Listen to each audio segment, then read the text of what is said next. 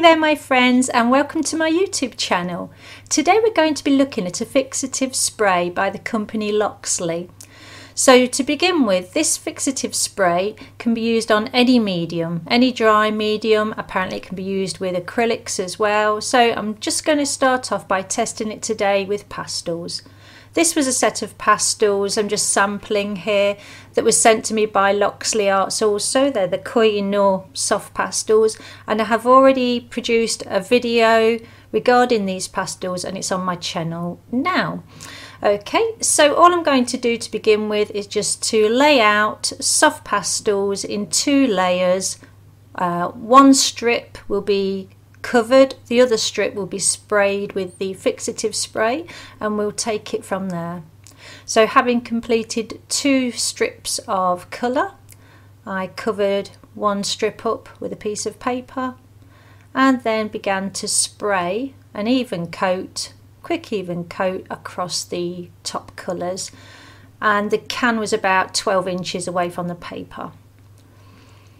Now this is the first time I've ever used this spray. It was a bit, it did have a strong odour, so I do recommend you either using it outside or in a well ventilated area, and it does say that on the can anyway.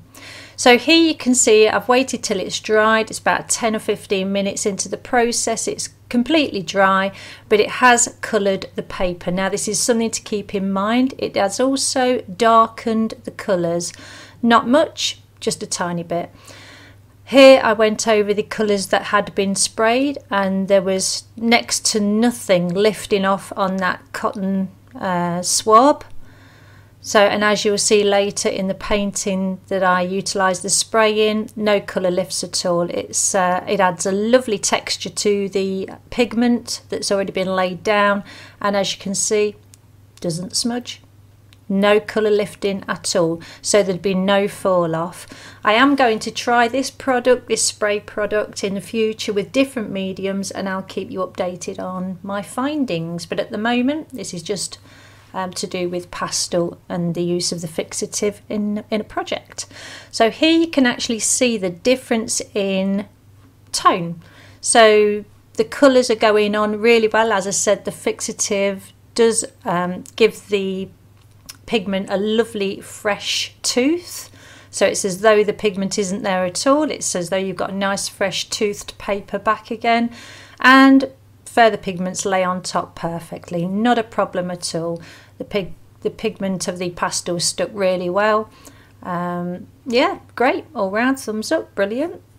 So we'll just hopefully whiz through this, and I don't have to bore you all to death by showing you the application of 24 colours over a fixed area. So, but as you can see, there is a change in colour. Once it's sprayed, it is darker, and just keep that in mind if you're going to be using a fixative spray with your work, that it will darken colours as well as darkening the paper you're working on. You can use this to your advantage, obviously, if you want to work in lighter layers, knowing that the spray is going to take your colours that little bit darker. That's something to keep in mind. But it's always great to swatch these ideas out before using them on your actual artwork. So what I've done here, I had a browse through my reference images that I've got, and I literally have got thousands that I've collected over the years, because I do a lot of photography as well. And I was fortunate enough a few years ago to photograph European lynx. So this is actually a close-up of an eye of a European lynx that I photographed myself. So all I did here was I just did a little quick sketch of what I actually wanted, and then I narrowed down to just a square amount of the sketch, and then drew it out again, and this measures approximately 6 inches square, and I thought that's a nice size to sort of get us in the mood and see what we can do with the pastel and the fixative spray. If I'm waffling today, it's because I've only had one coffee so far, and it's been a stressful few days. So off we go. So I'm using, at the moment, it's Clairefontaine Pastelmat paper in white, laid down a graphite sketch, laid on with a pastel pencil, some darker pigment, and now I'm going on with PanPastel and a PanPastel Sofft tool. You can find all of the, I was going to say ingredients, you can find all the tools and the mediums that I'm using in the description below. Not ingredient, I guess they are ingredients of a kind, but I don't like cooking, so let's not think of it as a recipe. Although I quite like that, an art recipe. Okay, so yeah, so we're just laying on some soft pastel. Now I'm keeping in mind now that when I've covered the whole surface of the area with a base coat, it's then that I'm going to want to apply an even coating of the fixative spray. Now with that in mind, I've already done the swatches. I've already seen that the pigment goes darker and to what extent, so I'm keeping that in mind now. So I don't have to go really dark with this layer if I don't want to, because I know that the fixative spray, once dry, and you need to give it sort of 10 to 15 minutes drying time just to make sure it's completely fixed. I know it's going to take all of the colours that I'm applying now and just take them that little bit darker. So if you're going to use a fixative spray, always keep this in mind. So when you're looking at your reference image, if you're working from a reference image to do a painting where you're going to be using fixative spray, you might want to lighten your reference image a little if you're working from that. If you've got it in your mind that you might forget at some point that the spray will take the painting darker, just keep that in mind while you're working. That might be a bit of overkill, taking your reference image a little bit lighter, because when you get this spray on, it's going to go darker, and then you can use your original reference image. I don't know. It's whatever works for you.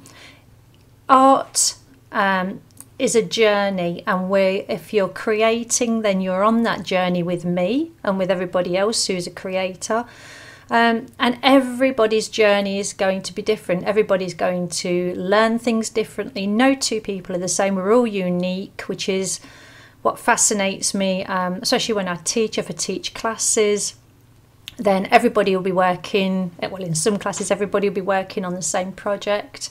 I'll be teaching these same techniques and skills, but all the paintings will turn out so unique, and it really is fascinating. And so just keep that in mind. Everything that I'm saying in these videos is how I would go about things, what's in my mind while I'm working, and all these techniques, skills, if you want to call them skills, but techniques and life lessons on my art journey, use them and utilize them to enable you to create more works and create better works, and you can tweak the techniques to work for you. So yeah, keep that all in mind. This is just how I do things, and there's always 1,001 ways of getting to the same end. So yeah, this is just one of the ways that you can use this fixative. It's just one of the ways how I would work and utilize it.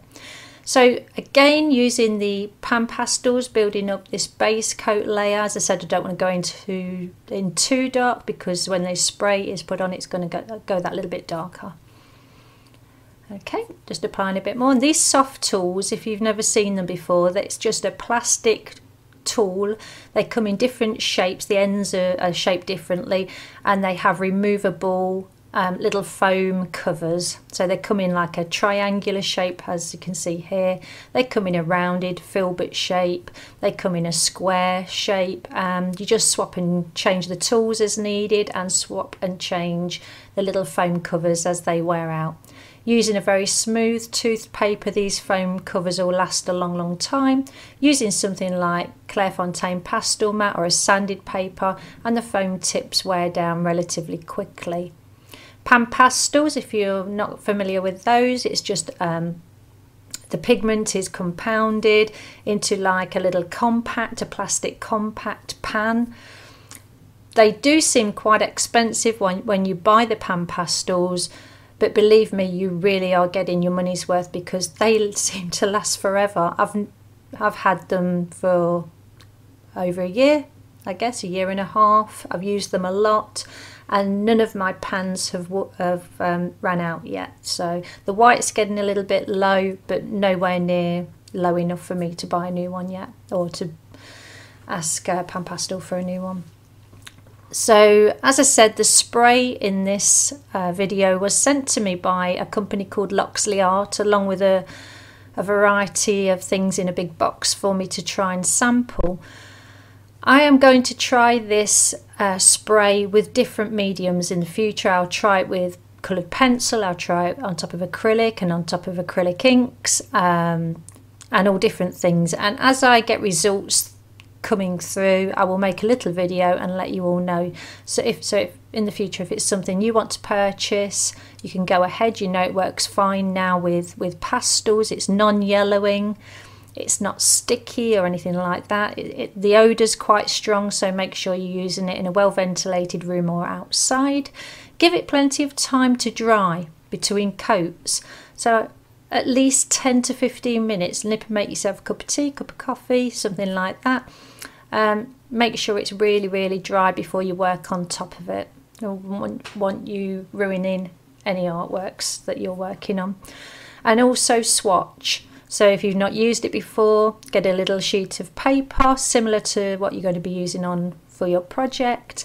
Put some pigment on there, whether it be pastel pencils, soft pastels, pastel sticks, anything like that. Cover half of, there you go, I'm going on with the fixative spray now. Cover half of it, and then you can see the difference in pigment before spray and after spray. So there you go, quite a good spray on there. More than I put on those samples at the beginning, because now I've got a feel for the spray. I think I know what I'm doing with it now, so I was quite happy putting quite a heavy spray on, letting it dry 10-15 minutes, and bingo, nothing lifted at all. Nothing at all. And I'm rubbing quite hard on that with my finger, and nothing. Brilliant. So now I know that it's not affected the pigments at all, except just taking them a little bit darker. I didn't want to put base coats on the eyes because I felt I'd got more control just going straight on with the pencils once the base coats were fixed in place. But you could have, I could have put base coats onto the eye, then put spray on, and then gone on top. But for me, there was no point, because I'm not going on to the eye with a soft pastel as such. I'm just going to stick with the pastel pencils for the eye. So no fall off whatsoever with pastel pencils on Clairefontaine Pastelmat anyway. And that really is one of the things you're trying to prevent. Using pastel, anybody that's used pastel knows that once you've finished your pastel painting, you have to be careful with it. Especially if you're working on papers with very little tooth, or a furry textured paper like velour. You can get quite a bit of knockoff, a bit of dust settling on the mount once they're framed. Now that can be avoided by spraying with a good fixative. The thing is, with some fixatives, well, with all fixatives, I've not found one that doesn't, they do darken the pigments. That just seems to come hand in hand with the fact that they're a fixative that can go over pastel. They're going to alter the look of the pigment somewhat. But they do apply some UV protection. This Loxley Fixative spray provides UV protection, and that's a big thing. If you're working with watercolour, for instance, you can spray this over watercolour and add the UV protection. So UV protection helps to maintain and prolong the light fastness of colours. That's an easy way of looking at it. They're less likely to fade quickly. I'm going to try it over Inktense, because Inktense, when dry, is light fast, but when wet, they haven't really got the light fast ratings for the pigments once water's been added. So that is something I'll be playing with in the future. But as I said, I'll make a video when I've got some results, and I'll let everybody else know. Huge thank you to everybody who's been liking my videos, been sharing my videos, been subscribing. Brilliant. Just to let you know that when I reach 2,000 followers, I'm going to be having a giveaway. So if that's going to be of interest to you, make sure you've subscribed. If you want a bigger chance of winning, you could get your friends to subscribe and then you claim the prize if they win, if they don't want it, etc, etc. Your likes, your shares, just you subscribing to me all helps my YouTube algorithms, and you know, once YouTube's happy with me, I'm happy with myself. You're all bringing me such joy, and I feel really blessed with all the lovely comments that you're leaving. It's just been a complete and utter joy this year. Hopefully by the end of this year I'll have grown my YouTube channel enough, and I'm hopefully in time for Christmas I'll be launching a Patreon channel. So if anybody's interested in getting some ideas through to me what you'd like to see on a Patreon channel, just let me know. It's something I've not done before, and obviously all of this is being done for you. So even if it just helps one person, this video will have been worth making. That's what's in the back of my mind. Obviously during COVID I've not been able to teach in person at all, which is quite sad. But hopefully towards the end of this year, and really hopefully next year, I'll be back to running some courses, even if it's just 1 or 2 courses a year. I'm very close here where I'm based in the UK to Chester Zoo and Knowsley Safari Park, and at both of those venues I've run workshops before, so that's something that I'll be looking to do, like I said, either later this year, if not it will be next year. If that's something that interests you, then drop me a line or leave a comment in the comment boxes below. If you've got any mediums or subjects you'd like to see me cover, also pop it in the comments below. If you've got any questions, pop it in the comments below. Sounds like a broken record, pop it in the comments below. I hope everybody's keeping well and safe, and I hope you're all keeping creative. And I love to hear about what you're working on as well. So have you used this Loxley Fixative spray? And if so, I'd love to hear how you got on with it. Have you used any other fixative sprays? And have you got on with those at all? Or have they had any, you know, pros and cons and things like that? I'd love to hear your ideas. Okay, so add in a little bit of highlight here, and as you can see, it's really bad practice, but I'm leaning my hand on my work. Now you might think, Kerry, why is that bad practice? Well, the oils in your hands can leach out into your work if you're not careful. So normally I would lay a piece of glassine, which is like a thin butcher's paper, across the work, and that stops you smudging any of your artwork under your hand, and it prevents oils transferring from your skin to your work.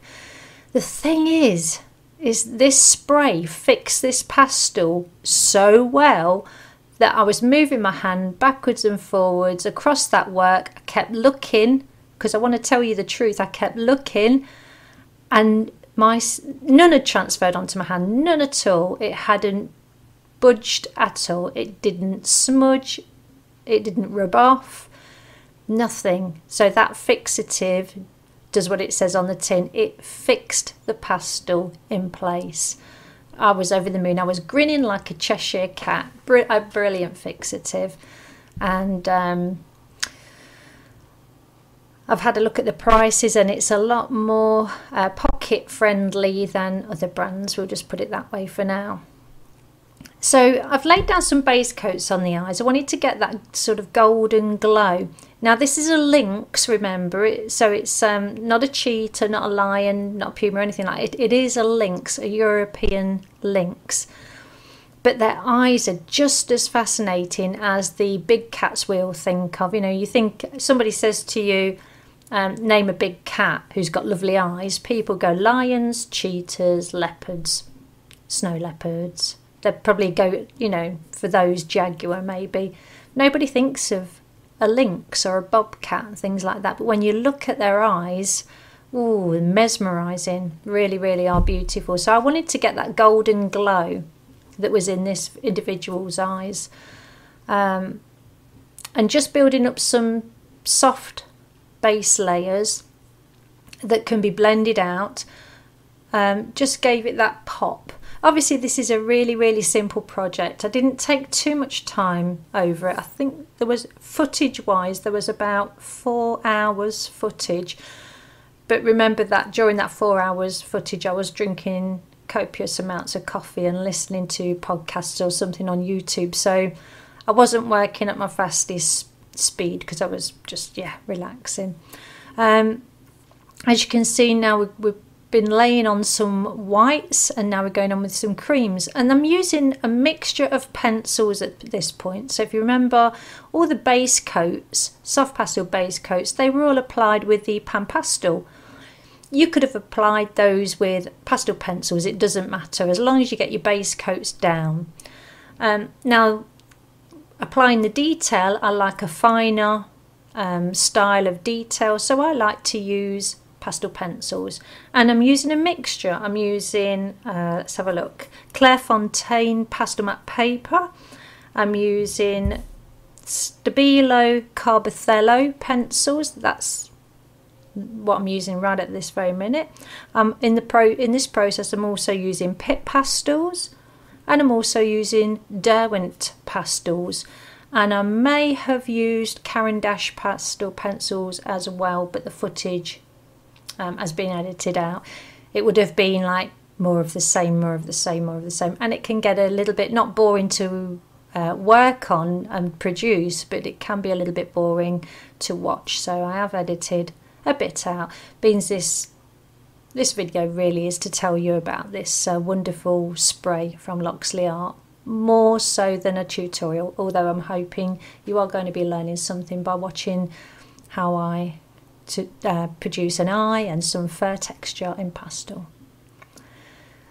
So no straight lines in nature, especially when it comes to fur, feathers, scales, skins, things like that. So remember, when you're doing fur, keep your eye on your reference image, and when you're doing fur you've got to be noticing the length of the fur and the direction in which the hairs are falling or growing. So I try and put a little bit of a curve in each hair, and also as long as they're moving in the same direction you can mix it up a bit, and I like to put it so not quite, I don't know how to explain it, it's like a lattice, I guess, a lattice effect, but I can see through to the pigments that have been laid down underneath. So when you're putting the hairs on top of your base coat layers that have now been fixed, don't put so many hairs in that it's going to cover up all of your base coat layer, because then it was a waste of time putting your base coat layer in to begin with. So what I've done here, base coat layer, fixative, guard hairs or whatever you want to call them, top hairs going on in whites and creams, and now I'm going in that's sort of a charcoal brown. That's a Derwent pencil, pastel pencil, and I'm just picking out a few of the gaps between the hairs, not all of them, because I still want to be able to see the base coat that's underneath.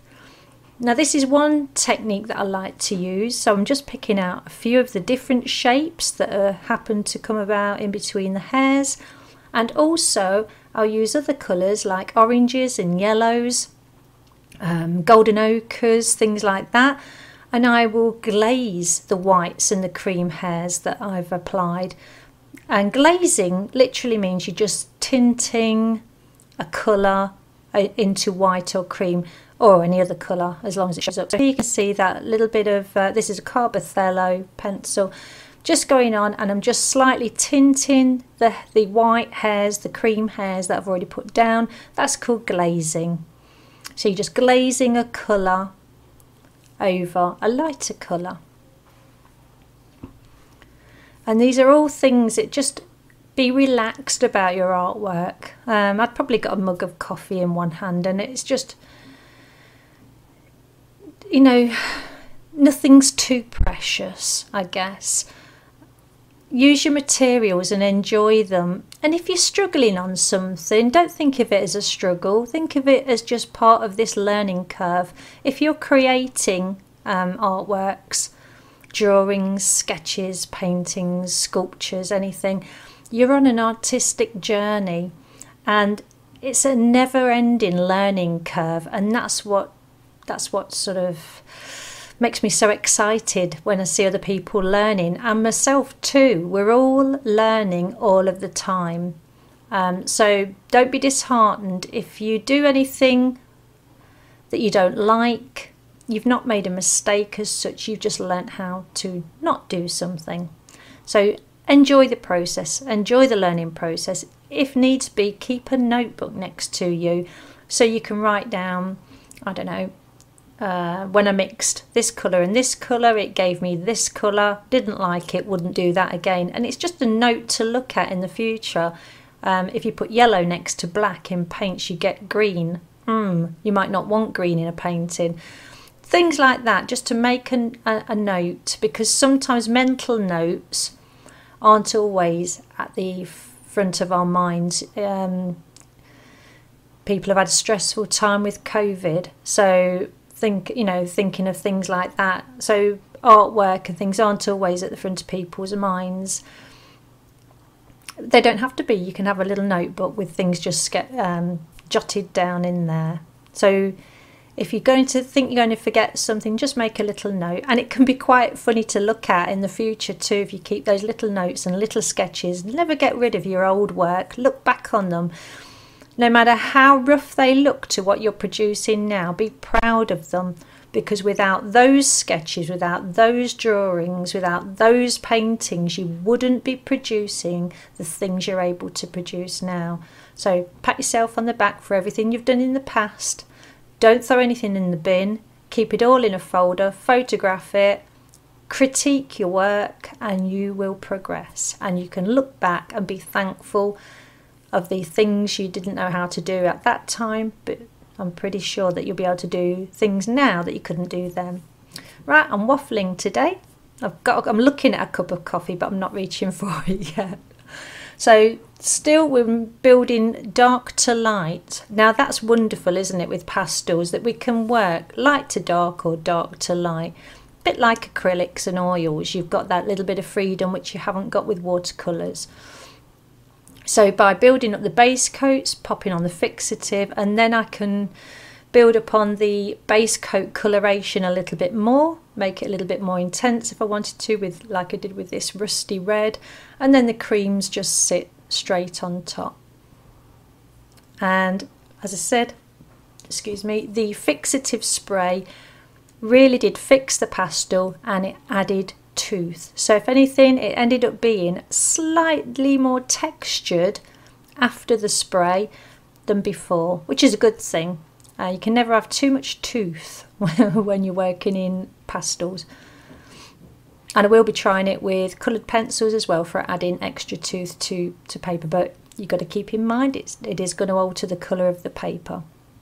So now I'm just using a Caran dash block, pastel block. They're very hard, and to the side of me I've got some very fine sandpaper, just rubbing the end of this pastel block off on the sandpaper just to make 4 straight sharp edges, and then I can pop some of the longer, harsher, thicker hairs on to the face. And I did this not all over the face because less is more. When you're adding white, you don't want too much white, but I just built up the texture doing it like that. And there we go, pulling off the tape. If you have problems pulling any washi tape off, this is acid-free washi tape. Heat it with a hairdryer, it'll come off much easier, I should say. So I think people like to see this where paper is peeled off, and always peel away from your artwork and not towards it. And there we have it. That's a lynx eye in pastel on Clairefontaine Pastelmat, utilising the wonderful Loxley Fixative spray. Please hit like if you've enjoyed this video. I really enjoyed being here with you today. Please subscribe if you haven't subscribed already, and share my videos and share my channel with your friends who may be interested, but don't spam them, obviously, that would be good. And I look forward to seeing you all next week. I think it might be gouache, whichever way you want to pronounce it. I think it might be that next week, but I'm not sure yet. So thumbs up, Loxley Fixative spray is brilliant on pastel, does what it says on the tin, can't get better than that. Stay safe everybody, stay creative, and I will see you all next week. Bye.